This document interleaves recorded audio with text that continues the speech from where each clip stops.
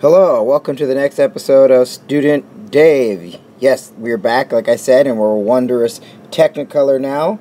See, because we can do like this.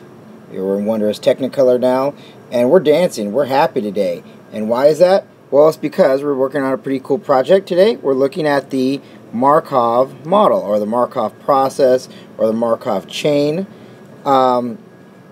And while, we did the Kalman filter before, and the Kalman filter is pretty awesome and stuff, I think the Markov model, the Markov process, is a little more general and just incredibly useful, used in a lot of different fields. It's actually used in Google's PageRank and a lot of different things. And so that's what we're going to go over today. And so what is a Markov model interested in? Well, in the most general sense, Markov model is looking at how is the world evolving over time. Like, what it does is it treats the world or a collection of states, a system of states, and sees how does something transition through state to state to state to state, given some statistics about the way these state transitions are set up. Let's take a look at an example. Say we're looking at Earth, right? And we got the Earth in three different states, not three different shapes, three different states. Let me add a little bit of character to some of the stuff. Say we got like a water world, Kevin Costner's horribly failed movie. Then say we got a desert world, or like a Mad Max world, when Mel Gibson wasn't crazy. And then we got like Armageddon world. Bruce Willis is like saving stuff, and there's like primordial gases. Okay, so say we have the world and it's in three different states. And we know something about this. We know, like, statistically, there's, like, say, a 0.3 chance of going from Costner's water world to Mel Gibson's desert world. And then, like, maybe it's, like, a 0.7% chance of going there. And then, there's basically different probabilities of transitioning through different states.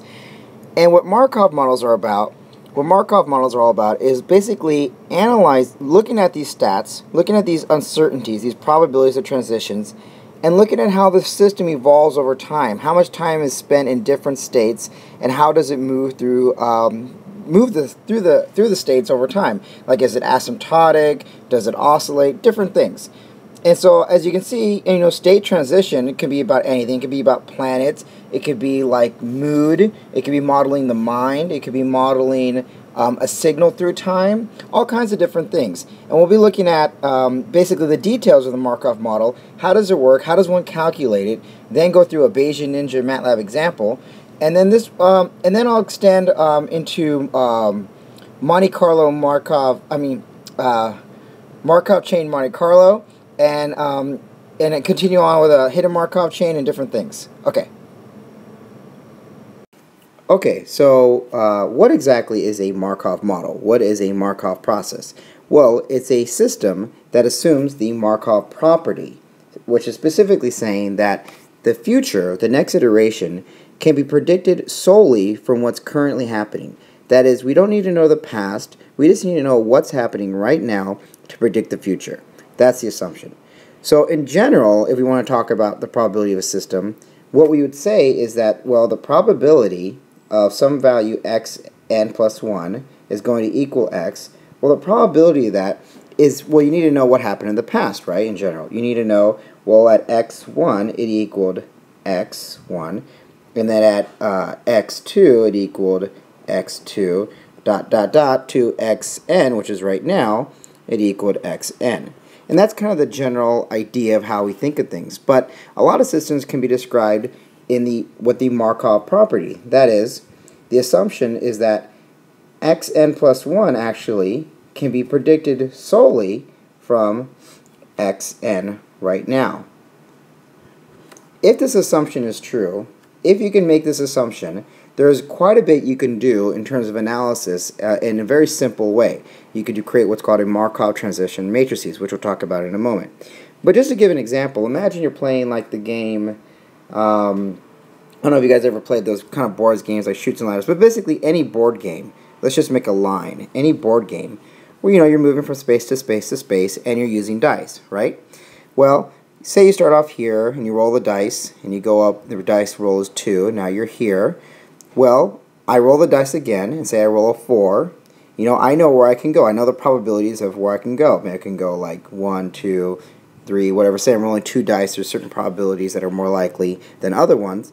And I think the important thing is I don't need to know where I was. I don't need to know where I was in the past. You don't need to know way back. All you need to know is where am I right now, what are the probabilities of different dice rolls, and that's enough. I can figure out where I statistically should end up next. And that, therefore, has the Markov property and is therefore modelable. Now, something that isn't, in the strictest sense, is like a game like blackjack, or maybe you have a bag of marbles, and like you got a bag of marbles, and like they're different colors, right? And you take one out without replacement, or you take from a card, you take a deck, you know, take like an ace from a deck of cards, there's one less ace. You need to know that prior past, or at least incorporate that into your model in order to predict what's going to happen next.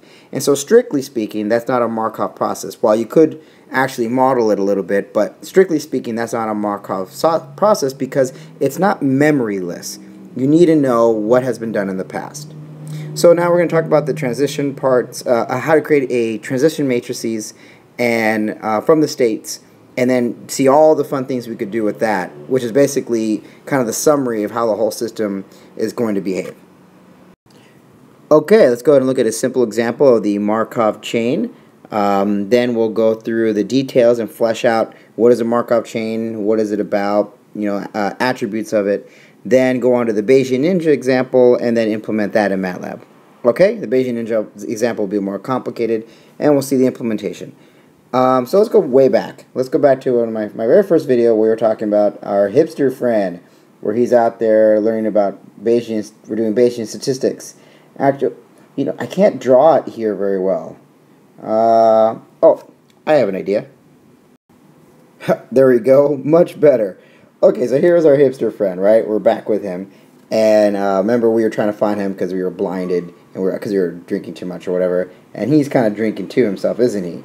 Well, anyways, let's say we're going to model our hipster. And let's say he is in 2 states. He is A, where he is being ironic.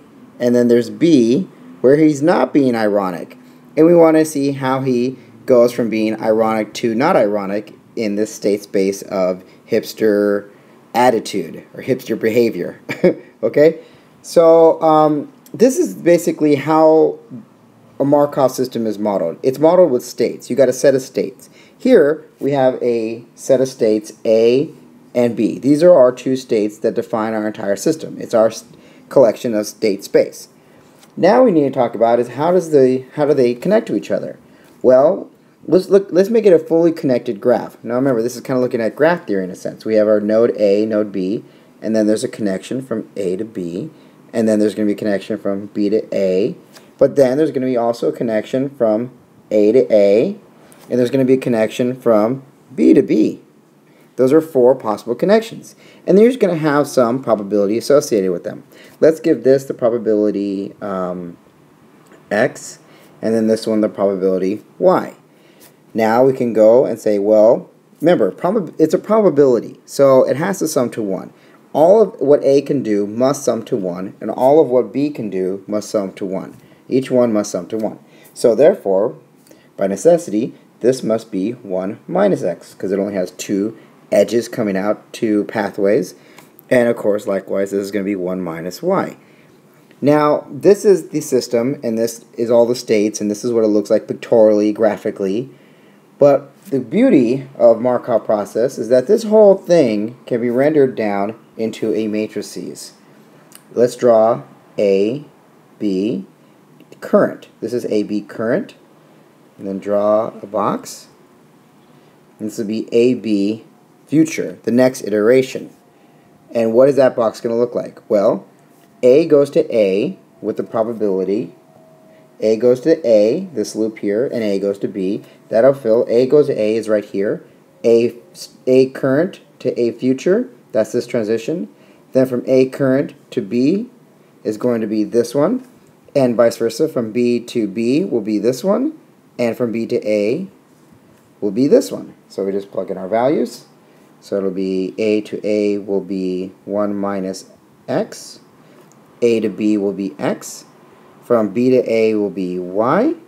and from B to B will be 1 minus y.